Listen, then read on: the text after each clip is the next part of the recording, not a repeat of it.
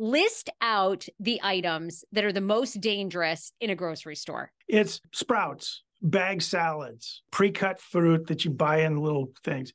Those are the things in a grocery store, in my view, that are like the most dangerous, primarily because you're not going to do anything to them. And if they're contaminated, you're just going to eat them.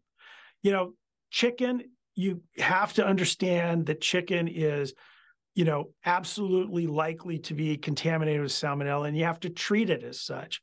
As I said, I wouldn't eat raw hamburger, but hamburger and red meat is a lot safer today than it was when I started doing this work 30 years ago. And of course, you know, depending upon what state you live in, there are some people that, you know, you can get access to raw milk and raw juices, especially for young kids.